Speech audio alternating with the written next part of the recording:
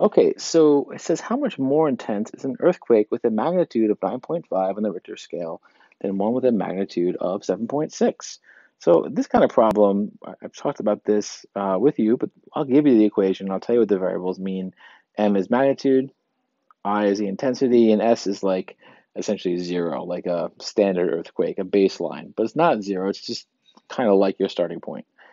All right, how much more intense is an earthquake with a magnitude of 7.5, so M equals M1, than one with a magnitude of 7.6, M2? So we do M1 minus M2, the difference between them, let's see what that is. It's 9.5 minus 7.6, I think of 95 minus 76, which is 1.9. Okay, so now we know the difference between them is 1.9.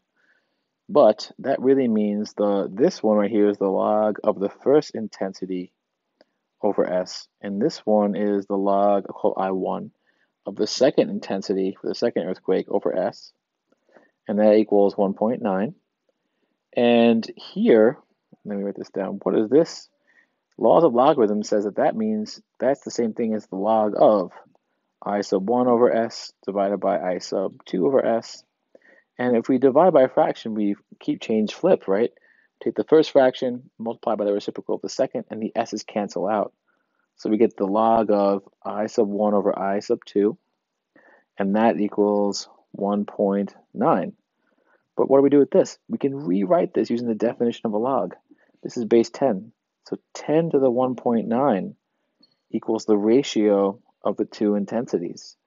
So it'll tell you how much more intense one intensity is than the other. So it's going to be 10 to the point, not to the point, to the 1.9, which is 79 times more intense.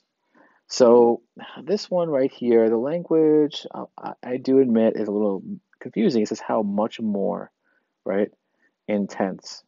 But ultimately, this ratio right here of these two, we're dividing.